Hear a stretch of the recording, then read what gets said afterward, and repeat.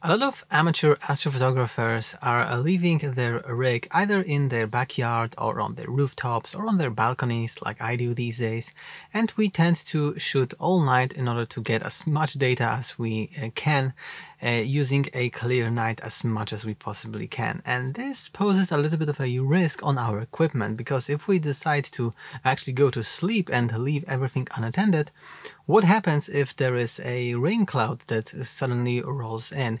You know how deadly rain can be to electronics, so we would like to avoid that at all costs. So I made myself a custom weather rain sort of monitoring and alerting app that sends push notifications to my phone if there is any rain coming in the next 2 hours, when this rain is going to come, and if it rains right now, it sends like emergency alerts to make sure to actually wake me up so I can go immediately and take necessary action. So in this video I'm going to show you how I did that and how you can do it yourself for absolutely free and use that in your own location with your own phone, tablet or whatever. Again, absolutely free. So let's get started.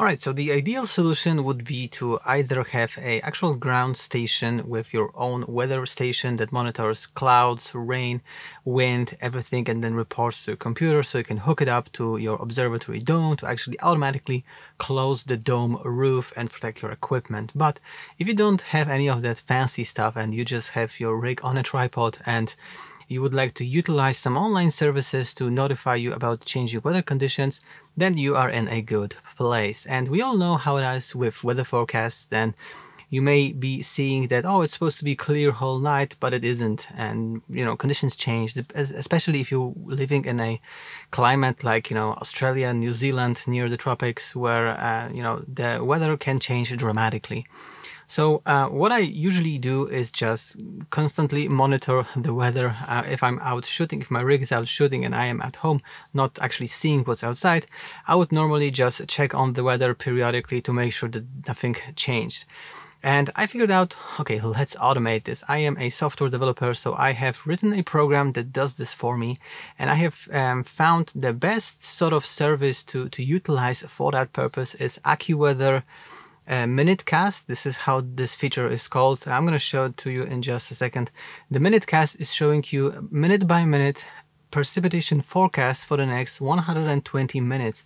This is a very short-term forecast, and it's sort of reassuring because if it's short-term, it's got to be more accurate than something that is, predicting the future in like 2 or 3 weeks into the future. So if it's short-term, it gives me this kind of a confidence that it's going to be more accurate. So here I am on the AccuWeather website, and as you can see, we have a weather map. So let's pick a location that is going to be raining, or either it's going to be or it already rains. So let's see, something in Reykjavik, maybe in Iceland. Looks like it's raining right now, so I'm gonna type Reykjavik. I'm gonna go here, and then I'm gonna go to MinuteCast up here, and then I have this chart. Actually, it says no precipitation for at least 120 minutes. That's great. This is a notification that I will also send to my phone periodically to kind of make sure, so I can make sure that the app is still working, that the weather is still being checked, even if nothing wrong is happening in terms of, rain clouds rolling in.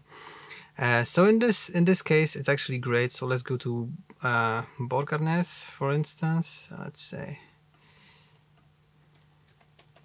Okay, and here in the MinuteCast we can see, okay, we have a break in rain in 1 minute, and we have light rain, and then we have some rain. As you can see, it shows you this kind of a chart, what is going to happen if there's going to be rain or snow or ice or the mixture of these, and you have this nice sort of visual representation. So what I did is I have used a service that already exists for both iOS and Android, which is called Pushover. I'm going to show it to you in just a minute if you stick around.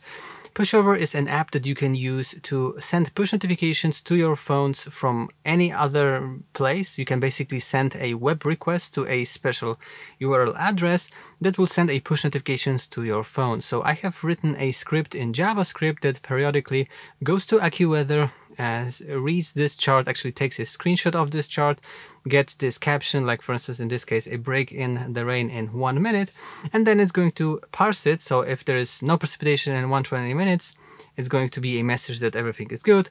But if there's going to be rain in less than like 30 minutes or something, you're going to get a high priority alert. If it's going to be raining more than 30 minutes and less than 120, it's going to be a low priority alert. And that way I can see what's happening without actually remembering to refresh the page of a weather app over and over again. And if there is raining right now and I'm asleep, I'm going to get an emergency alert which bypasses my mute settings, silence, whatever I have on my iPhone, and it's going to wake me up. So if you want to see how to do that and how you can set it up for yourself, if you're interested in that, continue watching. Alright, so the first thing that you have to do is go to pushover.net. This is the web page of this app that we are going to be using, and you need to sign up. So let's go to sign up, and we are going to create a new account. Let's use test 123, something like that. Let's create a password. I am a human, right? And now sign up. We are going to get a verification email to this email address. So let's verify it real quick. All right, and here's that email. So I'm just going to click verify your email address. I'm actually going to copy it and paste it in this browser. So let's do that. And right now your email address has been verified. So right here you have your user ID. This is the ID that we are going to be putting in a configuration file in this script that I will give to you. You will be able to download this script for free from like my Google Drive.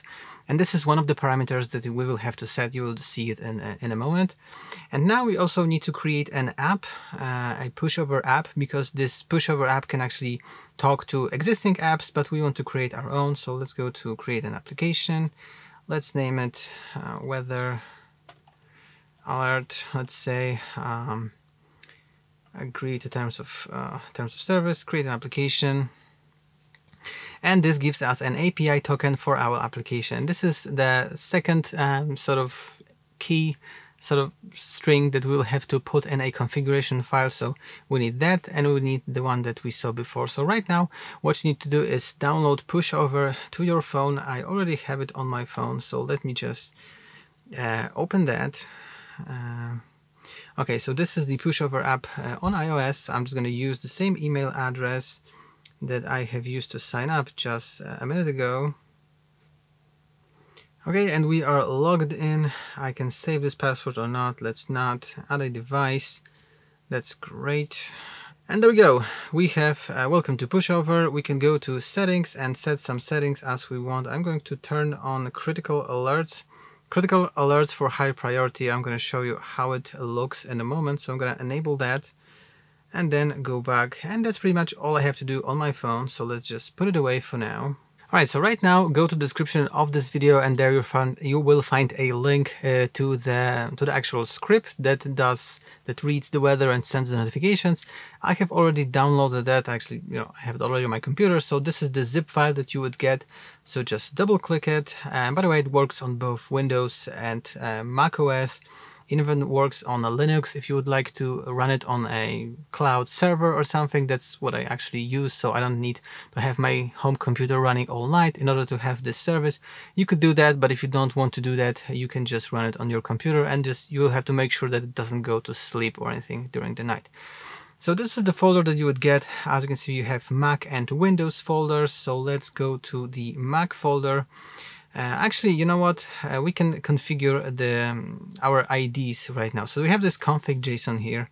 So let's just open it and text edit, and then you need to put in some of the IDs. The first thing that you need to do is minutecast URL. This is the URL of the AccuWeather sort of page for the minutecast.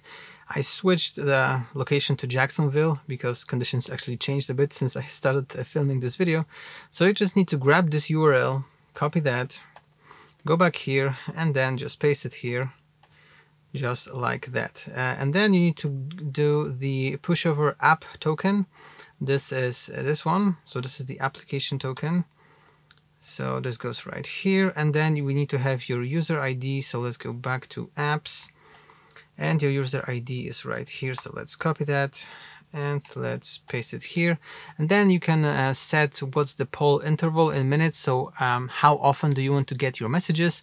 The current limit, the lowest limit is 5 minutes, I think, because I don't want you to, you know, DDoS AccuWeather with requests like, you know, 100 times a second. So the lowest interval you can put in here is 5 minutes, and the highest one is whatever you want. And the server port is something that you will probably never have to change, so just don't worry about it. Save this file, close that.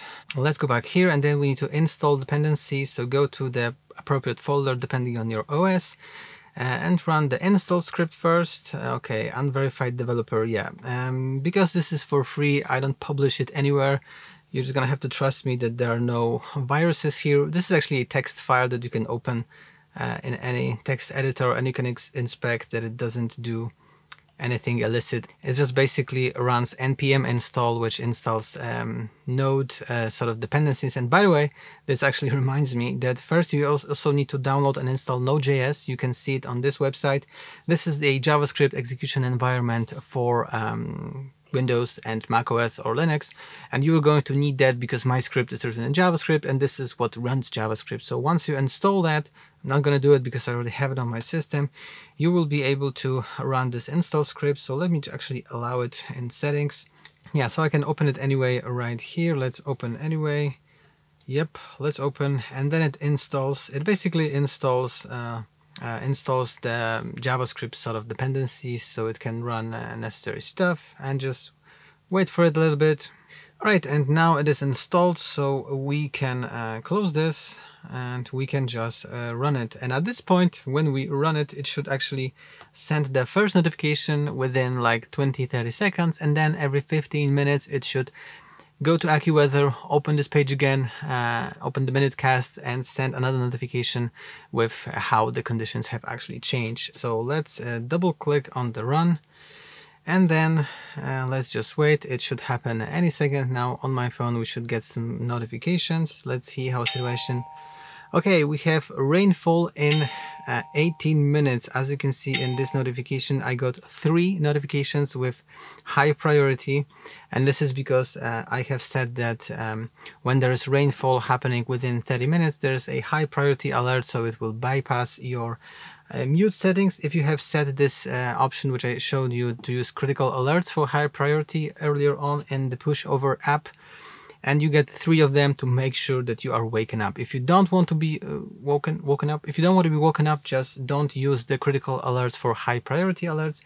And right here you can see, okay, be warned, rainfall in 18 minutes, and you have this screenshot from AccuWeather right here nicely. So this is basically how it works, and in 15 minutes we would get another set or another one notifications on our phone. So yeah, so that is pretty much it. You can download this script, and by the way, in Pushover you can see that you have actually a 30-day trial of the Pushover app using this email. If you really don't want to pay absolutely anything, every like 30 days you could sign up for a new account in Pushover, change up your IDs and this configuration file that I have shown you, and then you can keep using that for free. However, you can also pay $5, which is a one-time fee, and those $5 don't go to me, they go to the Pushover developers from this app.